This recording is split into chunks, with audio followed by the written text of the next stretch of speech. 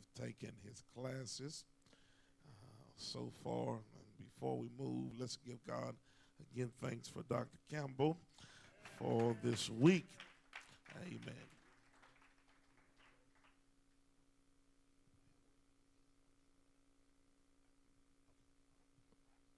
Thank you, Pastor Pastor Perkins. Thank you. My voice gone this morning. All of the Gateway Seminary students, if you're here, raise your hand. Gateway, you need to see Pastor Wilson. Stand, Pastor Wilson. You can get credit, two credits for this conference, but it's not going to come easy. See Pastor Wilson after this session so he can give you the particulars so you can get your 2 units. 2 units to help you. Amen. I think they're electives, but get those 2 units. See Pastor Wilson. Amen. God be praised. Amen.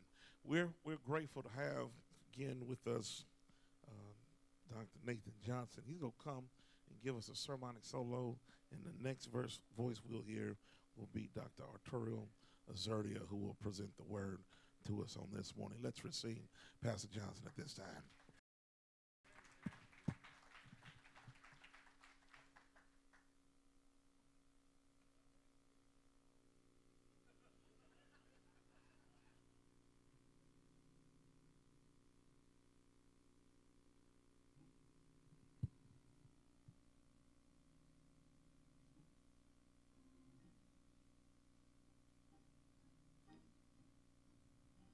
Jesus,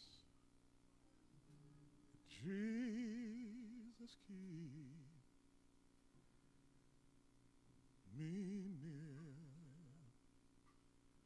near the cross.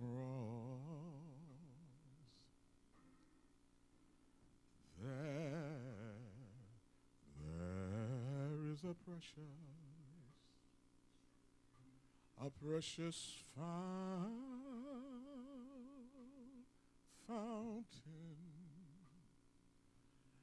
and it's free to all, a healing stream, and it flows from Calvary's mountain.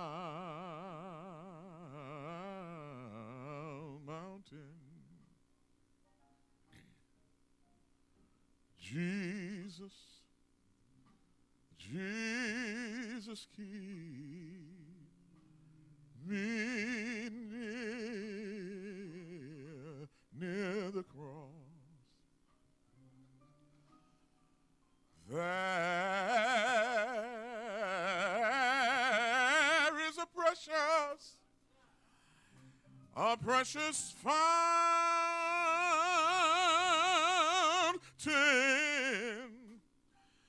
and it's free to all,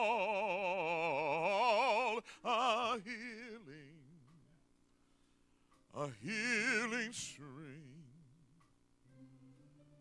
and it flows from Calvary's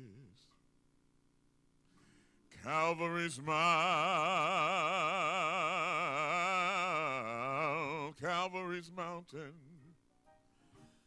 and it's in the cross. Oh, in the cross, be my glory, my glory, my glory ever, and it's till my my raptured soul one day shall find. I'm gonna find rest beyond the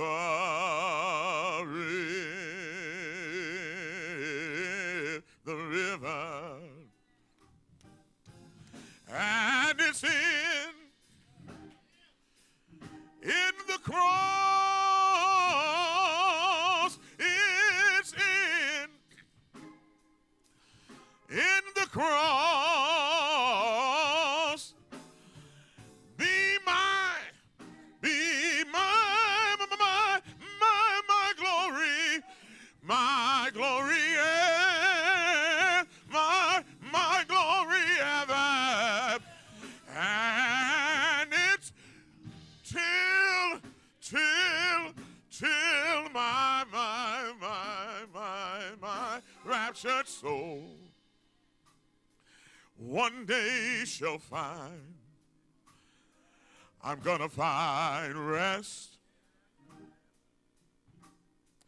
I'm gonna find rest.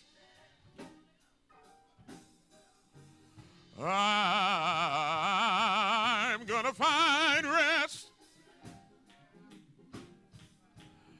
I'm gonna find rest. Anybody here, are you looking for rest? Rest, rest, rest. Are you looking for rest? Rest, rest, rest. One of these mornings, it won't be long. You're gonna look for me, and I'll be gone. I'm gonna find rest beyond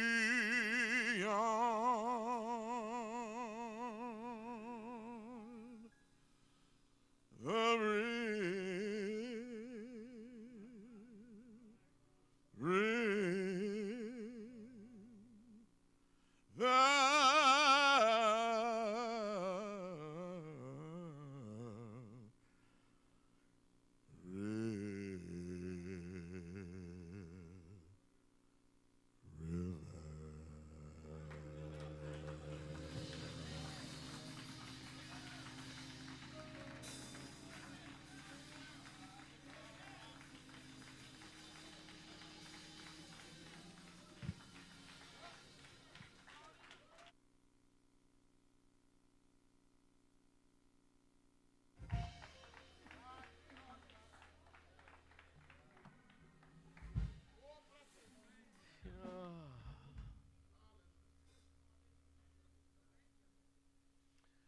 Man, I wish I could say river like that. Just river. One time.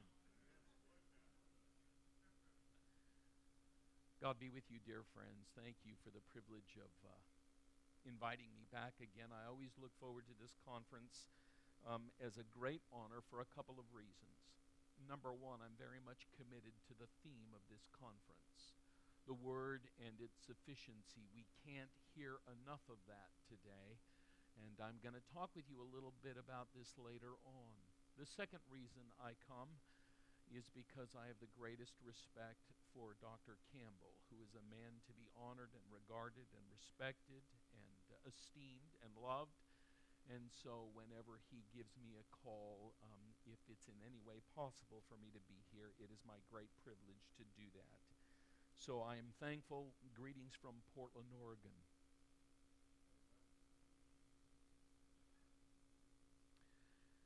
Have mercy on me, O God, according to your unfailing love. According to your great compassion, blot out my transgressions. Wash away all my iniquity and cleanse me from my sin.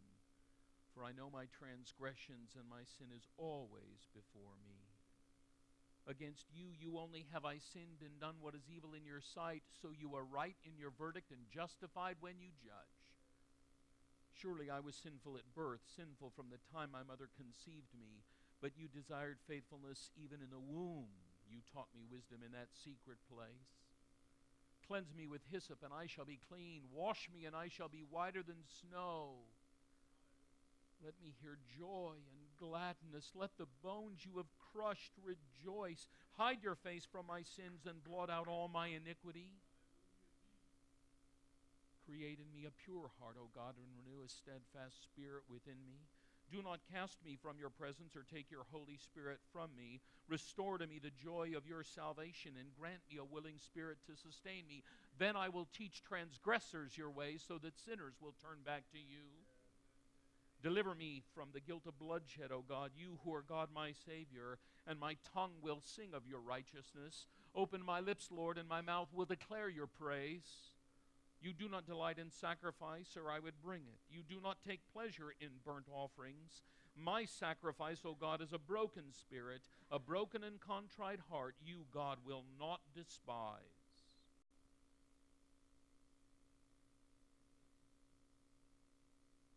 May you restore the joy to Zion and build up the walls of Jerusalem.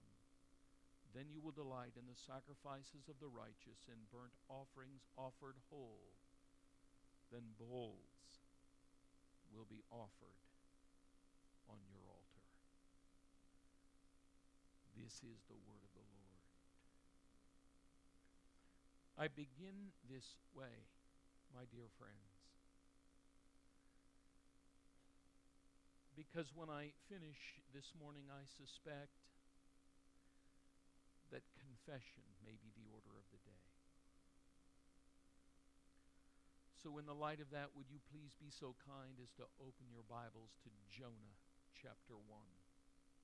Jonah chapter 1.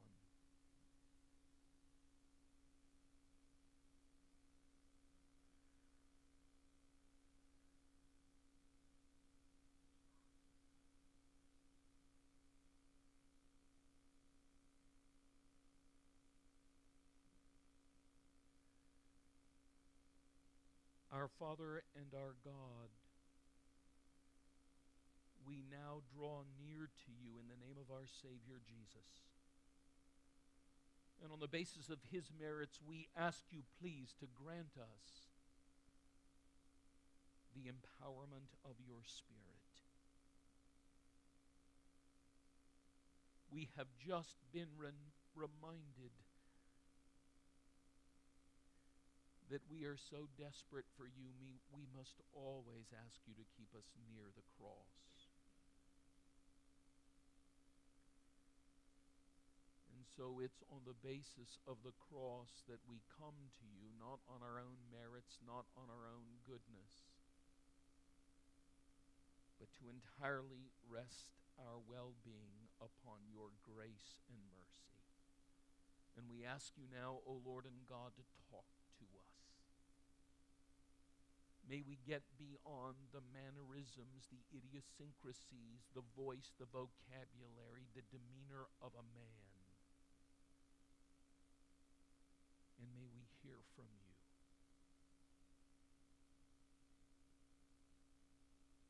And we in turn promise, O Lord and God, to respond appropriately. We ask this in Jesus' name. Amen. Congregations are not always effective at communicating with the men who pastor them. Congregations are not always effective at communicating with the men who pastor them.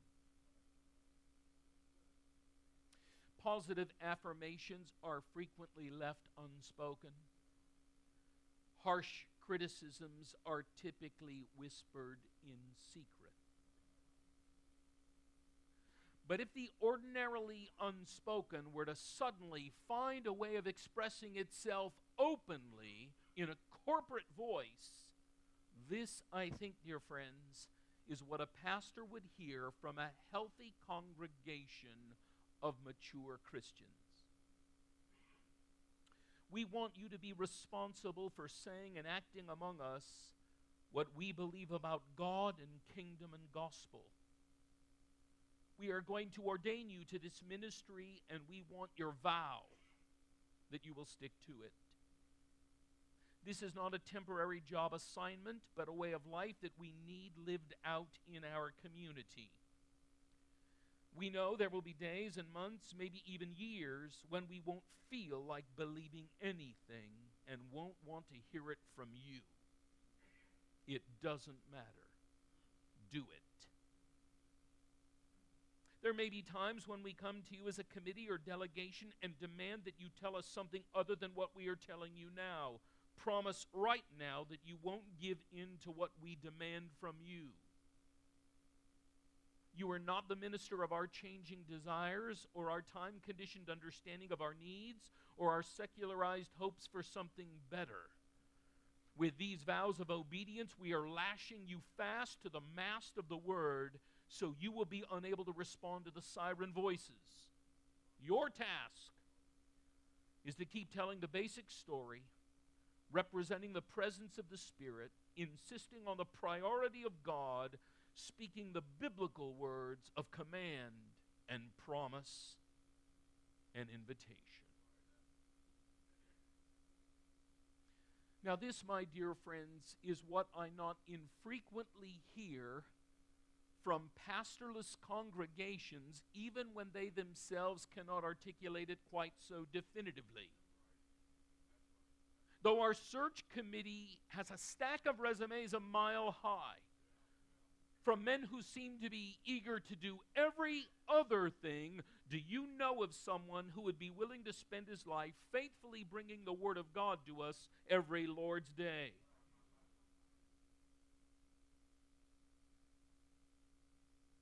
So where are the men who wear the prophetic mantle? Where are the men who stand before the people of God and proclaim His Word with a heaven-sent authority that bespeaks the very call of God? There are some right here in this room, many of you among them, and I rejoice because of you. It's the reason I now ask of you. Why does it seem, my dear brothers and sisters, that the prophetic mantle is growing closer and closer to extinction? While the corporate model, the therapeutic model, the social justice model have become the preferred options for men entering ministry. You say, well, Art, now with all due respect, you're a dinosaur. Haven't you been paying attention? The prophetic model is a style of ministry that is no longer relevant in our postmodern culture. But is this true? In the presence of God and of Christ Jesus, who will judge the living and the dead, and in view of His appearing and His kingdom, I give you this charge: preach the word. Be prepared in season and out of season. Correct, rebuke, encourage with great patience and careful instruction. Now, does that sound like to you as if the Apostle Paul is setting this forth as one of several stylistic options for the Christian ministry? For a man called of God, appointed by God to be a spokesman for the Word of God, to refuse to herald that word in an unambiguous and authoritative fashion can never be legitimized as a simple preference for a more relevant style. It is nothing less than a blatant expression of ministerial defiance. And more to the point this morning, it is to take your stand in the lineage of Jonah, son of Amittai, the only divinely appointed prophet who dared to defy God. There were others, of course, who hesitated. Some even questioned, but only Jonah defied. He is the most blatant personification of ministerial defiance in the entire Bible. But what do I mean by ministerial defiance? Not a cautious consideration. I need to take some time and consider the best way of going about this task. Not an occupational confusion. I'm not sure that I understand the nature of the assignment God has given to me. Not even a fearful trepidation. I'm scared to death of what will happen to me if I do this. Ministerial defiance, my dear friends, is none of these. So what is it? The answer to this question vividly illustrated in these opening 3 verses, comes in 2 parts: a presupposition and a repudiation. A presupposition and a repudiation. What is ministerial defiance? First of all, ministerial defiance presupposes an unambiguous commission from God. Ministerial defiance presupposes an unambiguous commission from God. In other words, if there is no commission from God, there can be no defiance. So that as we come now to this book, the book of Jonah, it doesn't begin with Jonah at all, but with something much better: the word of the one who began everything by his word. You say, well, you mean God? Yes, except this here says something more. Verse 1. The word of the Lord came to Jonah, son of Amittai. It isn't just a reference, my friends, to the supreme being, the first principle of all things, the unmoved mover. Notice the capital letters, L-O-R-D. That's our English translator's way of saying to you, this refers not to God in general, but to God in particular, the God of Abraham, Isaac, and Jacob, the God who is the covenant partner with the nation of Israel, the great I am, Yahweh himself. It's a phrase, the word of the Lord, that appears nearly 250 times in the Old Testament, and whenever you come across it, sit up and take notice, because it tells you something. Namely, that the man to whom it has come is not a self-made, self-called, self-sent minister speaking a message conjured up in his own mind. Rather, he bears the authenticating credentials of a true prophet. He has been made the recipient of the revelation of Yahweh. And in the case of Jonah, you understand, this isn't the first time. His surname, son of Amittai, identifies this Jonah as a man who has served God prior to this as a prophet in a ministry, by the way, that was very much pro-Israel. Jonah, son of Amittai, was a prophet to the northern kingdom during the reign of Jeroboam II, an exceedingly wicked and idolatrous king. And yet in 2 Kings 14, the Lord announces through Jonah that he intends to be gracious to his wayward bride, that under the military efforts of this very same Jeroboam, the enemies of Israel would be pushed back and her borders expanded to once again include the land that had belonged to her years before under the glorious golden era of King Solomon. You say, well, no doubt because the people of the northern kingdom had repented of their idolatry. Oh, but that's precisely the point. They hadn't repented. Tough for the prosperity gospel people at this point. Which means, you see, that though it was a day of unparalleled sin, it was simultaneously a day of unparalleled prosperity, something, my friends, that God often does to unrepentant people. He pours out his blessing upon them, not because of their repentance, but as an undeserved expression of his kindness, with the intention that they recognize it in the light of their unworthiness, to the end that melts them into repentance. Read Romans chapter 2. It's the kindness of God that moves you to repentance. And that's what occurs early in the ministry of Jonah, who, as you can imagine, becomes a very popular man in Israel, a prosperity prophet, as it were, on a national scale. He's everybody's favorite minister. He's invited to all the conferences. His face is on the cover of all the magazines. He's the hottest interview in town. And yet, for all of his celebrity, an anxiety is festering just underneath the surface of his conscience. Jonah knows the kind of God that Yahweh is, gracious and immeasurably so. He also knows that as an extension of God's holy love for his covenant partner, God is jealous. That one of God's names, Exodus 34, is jealous. And what Jonah knows, you see, is that for 150 years, God has been sending his prophets to Israel, denouncing their idolatry, urging them to repentance. But through it all, Israel has only become more stubborn in her sin, even in the face of God's increased blessings. And Jonah's theology is robust enough to understand God will not forever endure Israel's unfaithfulness. Then, one unsuspecting day, knock on the door. Special delivery telegram. The address, Jonah son of Amittai, Gath-Hepher in Galilee.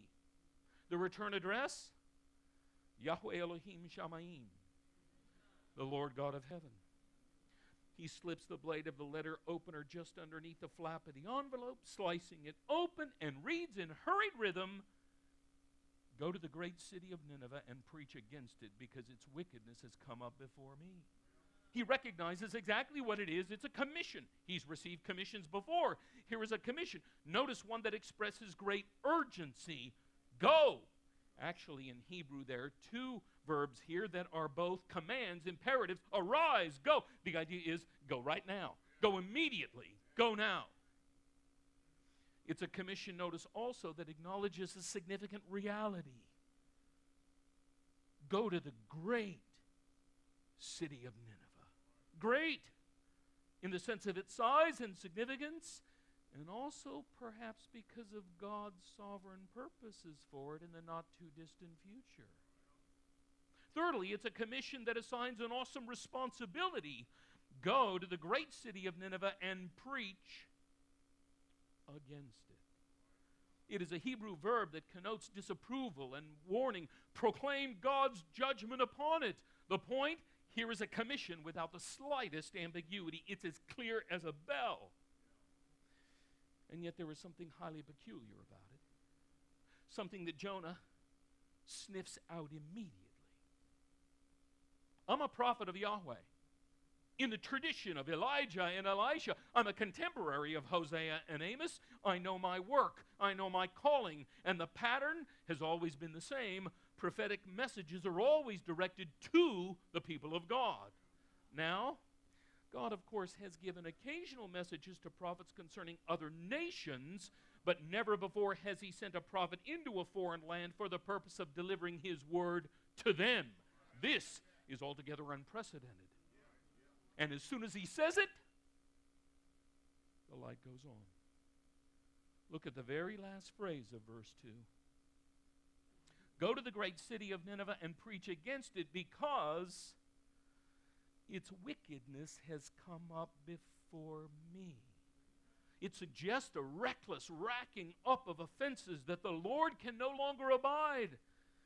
But that last phrase, my dear friends, does it in any way sound familiar to you? Because its wickedness has come up before me? An echo of an earlier Old Testament story with which all of you are acquainted? The outcry against Sodom and Gomorrah is immense, and their sin is extremely serious. I will go down to see if what they have done justifies the cry that has come up to me. So what does God do? Send in Abraham to preach about God's imminent judgment, calling the people to repentance? No. Why? In the case of Sodom and Gomorrah, God had come to the end of his mercy. No more sermons, no more opportunities, no possibility of repentance. The evil has come up before me, Abraham. Get Lot and run for cover. Here the language is eerily reminiscent. Nineveh is a city of great wickedness, notorious, by the way, in the ancient world for its brutality, its unrestrained cruelty and violence. Like a new and improved Sodom, the wickedness of Nineveh has come to my attention, Jonah. So just like Abraham before you, get out and make sure you shield your eyes while I blast it off the face of the earth. Right? Get up. Go there. And preach to them. Go to Nineveh and preach? Why? Unless, perhaps, God's intended outcome for Nineveh is different than that of Sodom and Gomorrah. You see, my dear friends, Jonah knows that the preaching of judgment over against the act of judgment implies the possibility of repentance. It is the means that God most often uses to affect the experience of salvation. My dear friends, you can trace this out in both Old Testament and New. I realize it may strike you as a bit strange to hear this, but the reason is owing to the fact that our reading of the Bible has been so conditioned by the lenses of our evangelical subculture, we now rarely see judgment anywhere in the Bible. Consequently, we preach it even less. And then we wonder why so few conversions.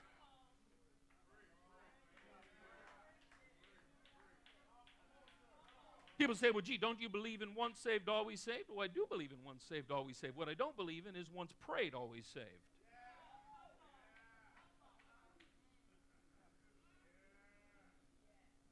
The reality of imminent judgment is the only context in which salvation has any meaning. My friends, you do need to understand this. We say to people freely and warmly and lovingly, you need to be saved, my dear friend. But from what? A bummer of a life? An abusive marriage? A meaningless job? Living at poverty level? You need to be saved from the wrath to come.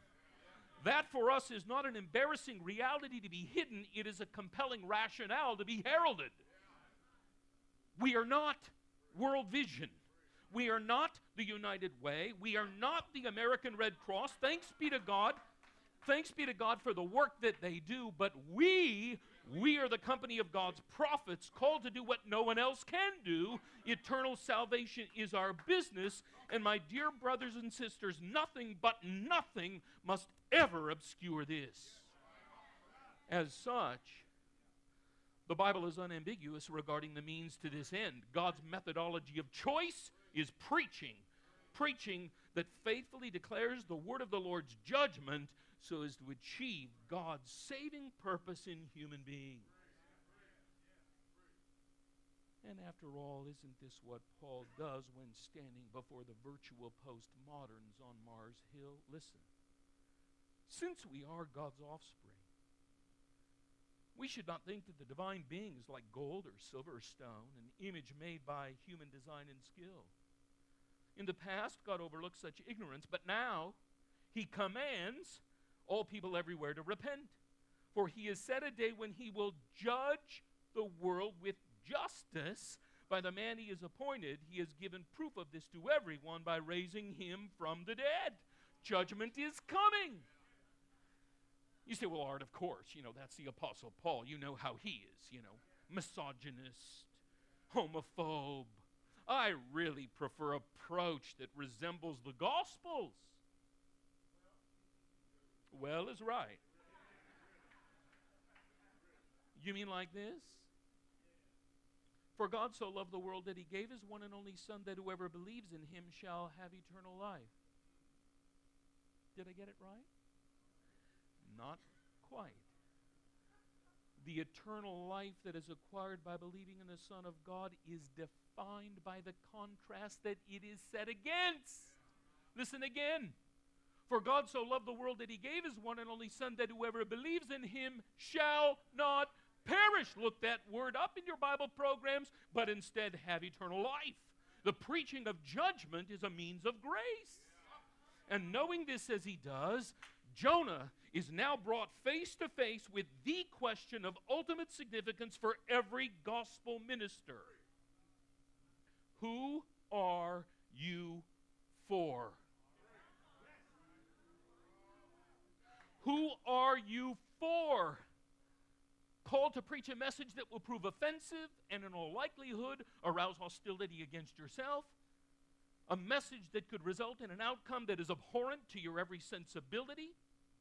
An outcome that only sees the prosperity of your greatest enemies, but also sets the stage for a violent catastrophe to be poured out upon your own unrepentant people.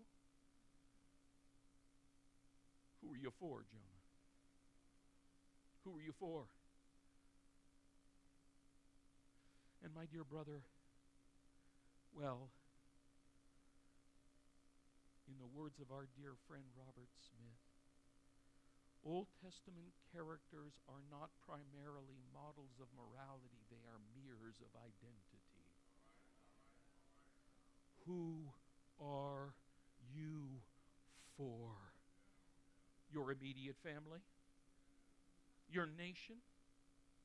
Your congregation? Your denomination? Your reputation? Your ambition? Your political preference? Your convenience? Your economic well-being? Who are you for? Yourself or God? Because every now and again, the answer to this question will require a choice from you that is exclusive of all others.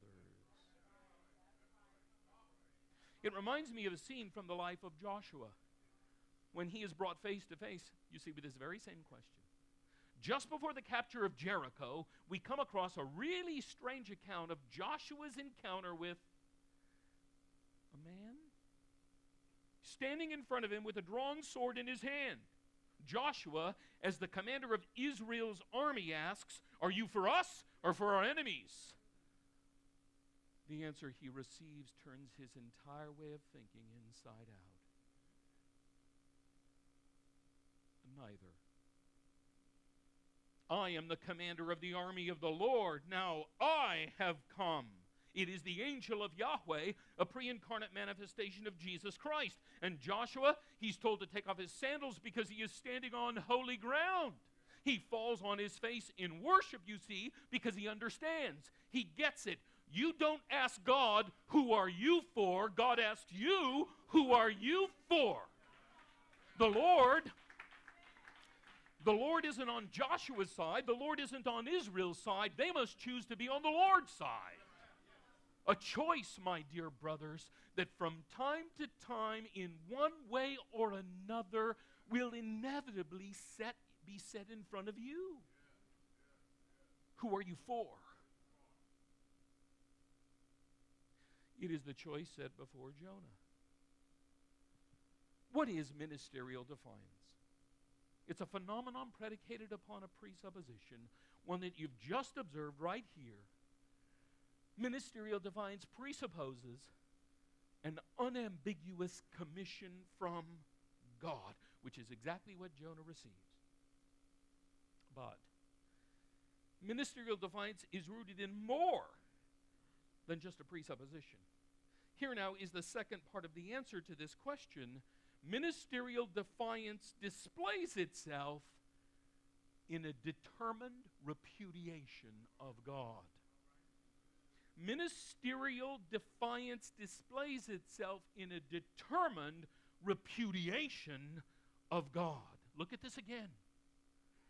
Go to the great city of Nineveh and preach against it, because its wickedness has come up before me. But, which means we're in trouble already.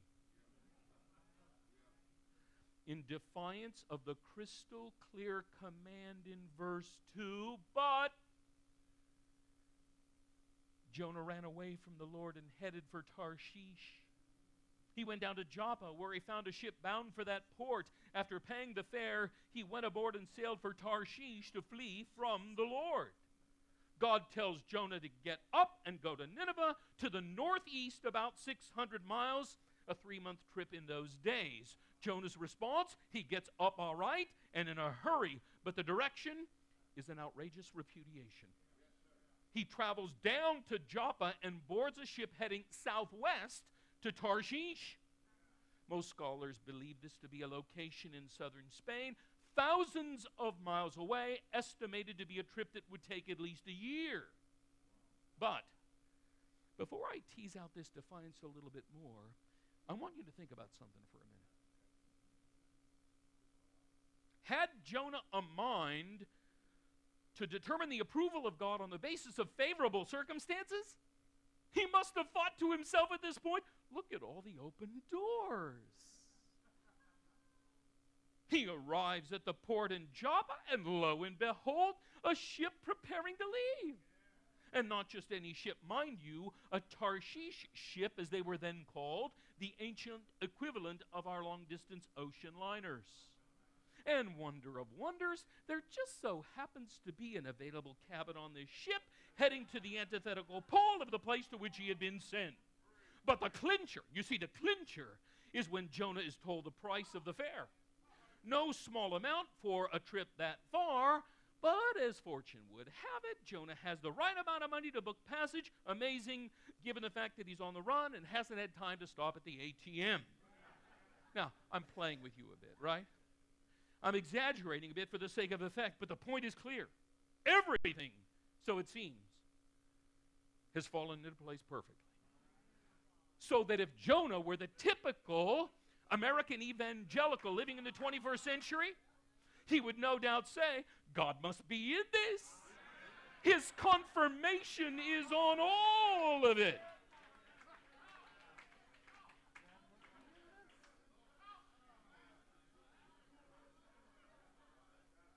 It really is amazing how we can discern the will of God to suit our own desires and our own sins. I really feel that God is telling me to do this.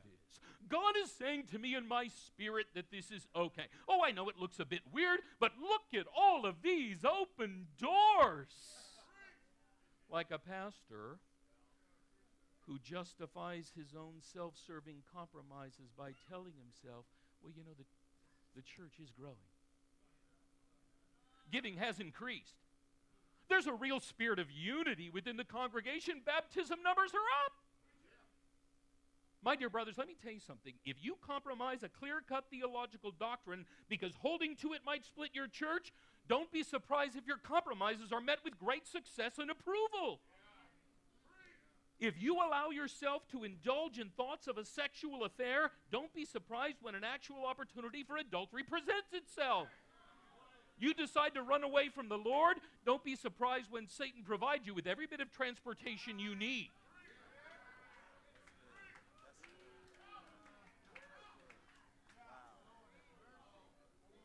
If you have a heart to rebel against God, you can expect, dear friends, that the means to do so will find you. And tragically, defiance always takes you further than you ever imagined you would go, and it takes you there faster than you ever thought it would. Once Jonah has become determined in his defiance, it becomes so easy for him to express it in practical ways. Everything's there. But that said, my friends, now what is his end game in all of this? What is his intention, his aim, his plan? Well, did you notice that verse 3 is framed at its beginning and its end with the phrase, from the Lord? Look at it. The beginning of verse 3, but Jonah ran away from the Lord. Look at the last part of verse 3. He went aboard and sailed for Tarshish to flee from the Lord. Actually, the Hebrew reads, from the presence of the Lord, right? But Jonah ran away from the presence of the Lord. End of the verse. He sailed for Tarshish to flee from the presence of the Lord. You say, but Art, come on now. He can't do that. It's impossible. Trying to get away from God is like trying to get away from air. In Him we live and move and have our being. Well, my friends, Jonah knows this. He's as orthodox as you are. He doesn't need Logos to tell him this. He knows that God is everywhere present with the totality of his being. In just a few verses, he will give testimony to this very thing. He's not entertaining the possibility of eluding God's omnipresence. You remember Elijah? His repeated claim, I stand in the presence of the Lord. It's how the angel identified himself to the father of John the Baptist. I am Gabriel, I stand in the presence of God. It is a Hebrew idiom, this. Used to speak of being in the Lord's service, ready, willing, and present to do his bidding. So when you read at the end of both verses, both ends of this verse, that Jonah is fleeing from the presence of the Lord, you're not to believe that he's actually attempting to escape God's presence. You're to understand this as his refusal to function in God's service. It's no less obvious than were Jonah to say openly, I refuse. I will not do it. You can get Hosea, you can get Amos, you can get whoever you jolly well please, God, but you will not have me. And to enhance this same tone of defiance, Notice that the storyteller mentions not once, not twice, but 3 times in the Hebrew of this single verse, but Jonah ran away from the Lord and headed for Tarshish. He went down to Joppa, where he found a ship bound for Tarshish. After paying the fare, he went aboard and sailed for Tarshish. What does the writer think? We're stupid? Hard of hearing, maybe? No, he's calling your attention to Jonah's defiance. God called Jonah to Nineveh. Jonah left for Tarshish. Tarshish. Tarshish. It's up in your face. So that you understand that there is no confusion here on the part of Jonah, no misunderstanding, no twinge of hesitation. This is white-knuckled, lock-jawed, bull-headed defiance illustrated geographically. Not Nineveh, Tarshish. Imagine that the word of the Lord comes to an American living in New York City, telling him to go east to Iraq to preach to the members of Al-Qaeda, and instead he immediately goes west to San Francisco and boards a boat headed for Hong Kong. It is the visible trajectory of a heart's refusal to obey the word of the Lord. It is Jonah's determined repudiation of God himself. It is ministerial defiance. I know what God wants. His word is clear, and the answer is no. You say, but why, Art? Why does he refuse so demonstrably? And someone might say, well, because Jonah doesn't want God to be merciful to the Assyrians in the event that they repent. Yes. But why doesn't Jonah want God to be merciful to the Assyrians in the event that they repent? You say, Art, because Jonah is a first-class bigot, and you are almost right, but not entirely right. You're close, but you're not close enough. The answer, you see, is tied directly to Jonah's latent anxieties about Israel's refusal to repent of her sin. What will be the outcome for us if God blesses repentant Assyria and we continue on in our unrepentant idolatry? In other words, Isaiah is a very big stick. You know the trajectory of the Old Testament storyline. You know what happens in 722 BC.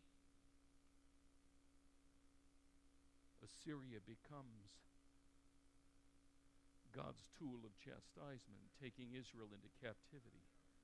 And Jonah's not inexperienced. He can see what's on the horizon.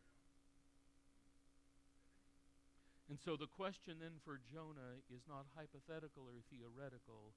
It is concrete and it is immediate. Who are you for? Are you a patriot or are you a prophet?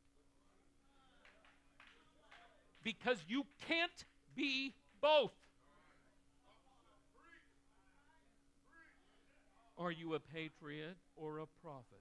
Are you for the people of God or are you for God? You need to be very wary of thinking that somehow you love the people of God more than God does.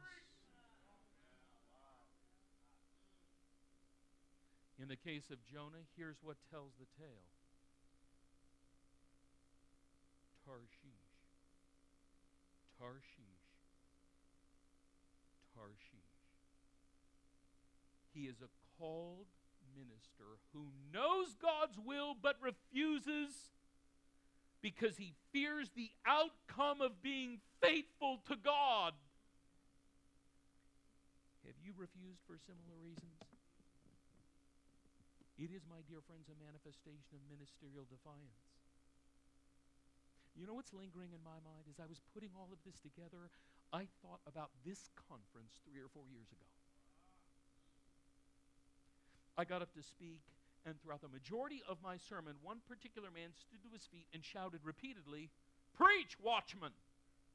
Preach, watchman! Watchman, preach!" And of course, he was referring to the words of Yahweh spoken to another prophet, Ezekiel. Listen, if the watchman sees the sword coming and does not blow the trumpet to warn the people, and the sword comes and takes someone's life,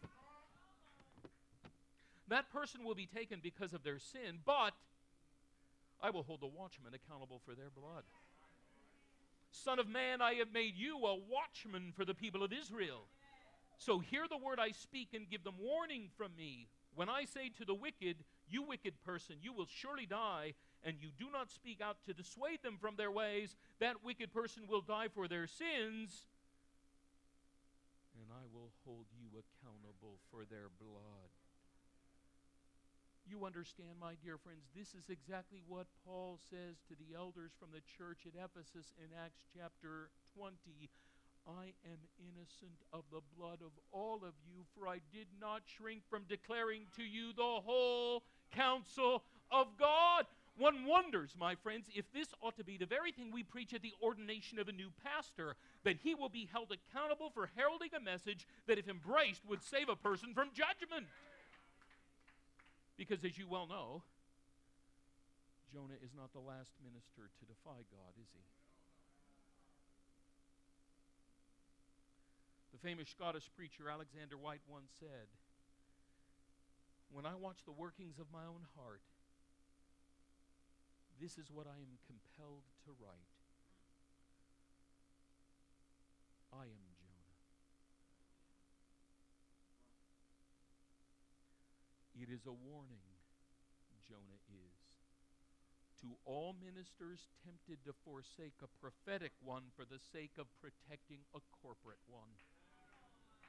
Shading the truth, altering the truth, nuancing the truth, muting the truth so that it doesn't jeopardize the admiration of the people, the size of the church, or the amount of money given. I mean, Art, if I preach the doctrine of election from Ephesians chapter 1, the people won't give. If I preach the practice of church discipline from Matthew 18, the congregation won't grow. If I define marriage as Jesus is, the people will leave. And so if I preach the coming judgment of God, you might as well start looking for my successor. But my dear friends, I want to tell you something. You are a servant of God's people, but they are not your boss.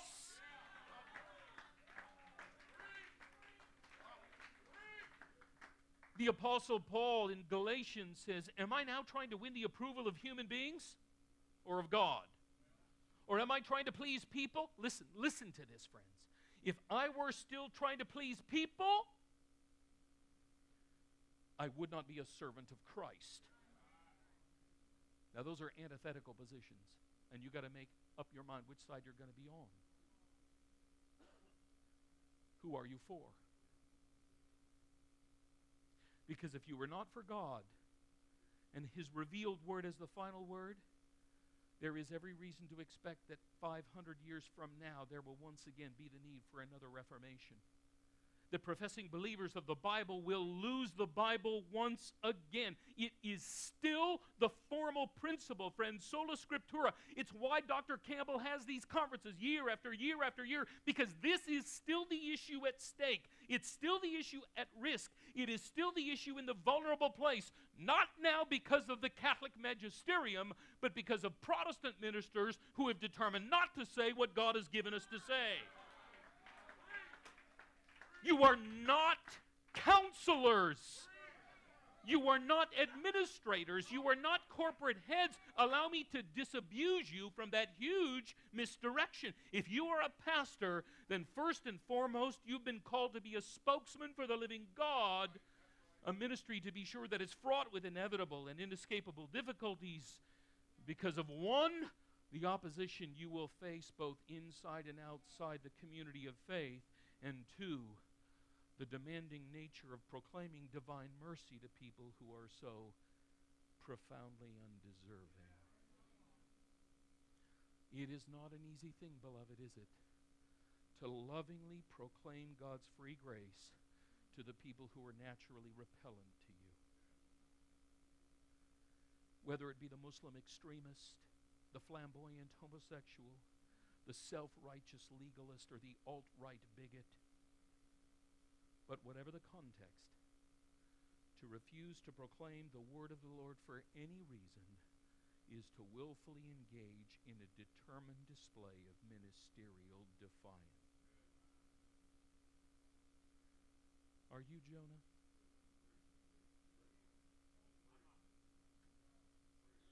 You don't need to answer that for me.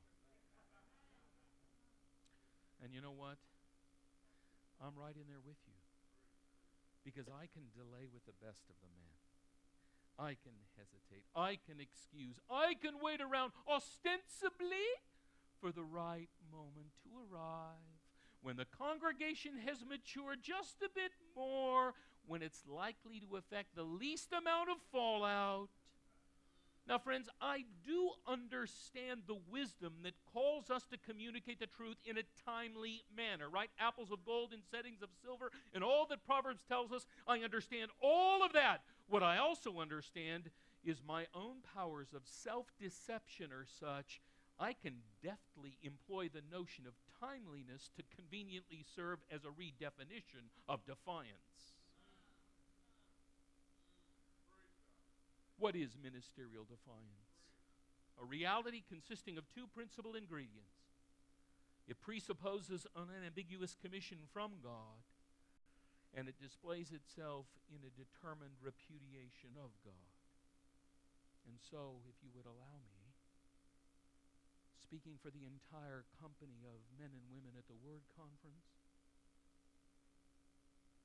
all of us, I suspect, are Jonah.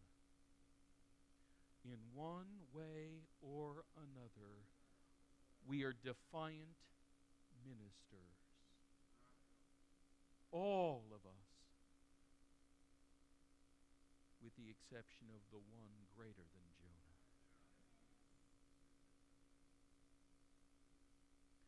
The greater Galilean prophet in whom there was never the slightest defiance. His commission, too, was unambiguous. He was the chosen one, given the assignment of dying on a cross as the satisfaction for the sins of a world that was utterly repellent to his holiness.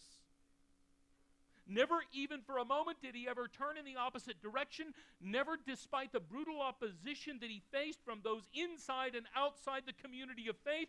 Never ever once did he move in a Tarshish-like direction, because his stubborn determination was always Calvary. Calvary. Calvary. Never once was there any question about who he was for. My food is to do the will of him who sent me and to accomplish his work. Which was what? To redeem all of us who have fled from the word of the Lord. To purge us from the guilt of our defiance. The defiance of every Jonah-like minister who has foolishly tried to refuse God's commission and ultimately fails. You are Jonah. And I am Jonah. But our defiance of the declared word is expunged by the obedience of the incarnate word, who, having been raised from the dead, has now come to pursue you and to call out to you. We are all Jonah, but one greater than Jonah is among us. So here's the question.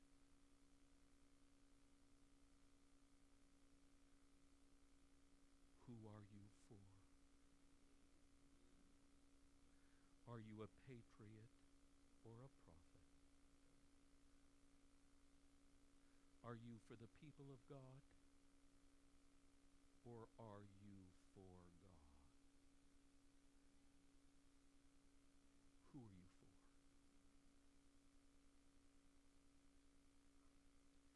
Would you pray with me, please?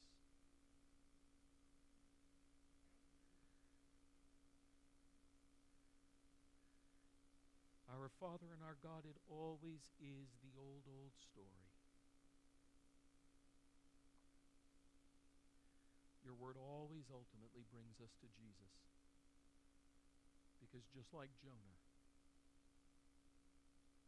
who really is not a model of morality but a mirror of identity, has caused us to see ourselves and our failings. We want to build a big church more than we want to be faithful to you. and we can build a big church. If we decide that we can nuance your word, truncate your word, nip and tuck here and there, avoiding the things that are controversial, avoiding the things that would drive people away.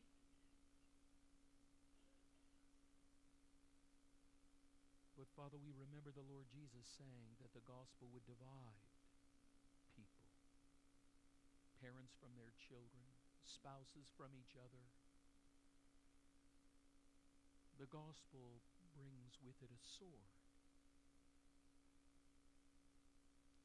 And it doesn't help your saving purpose. When we trim the truth to keep people happy with us and in the church. So Lord and God, I pray, be with my dear brothers and sisters in their Sunday school classes, in their counseling, in their discipling, for these brothers who are responsible to preach and lead congregations. I pray and ask, O Lord and God, that while they maintain their love and compassion and winsomeness and joy and affection and love, they would never, ever trim the truth.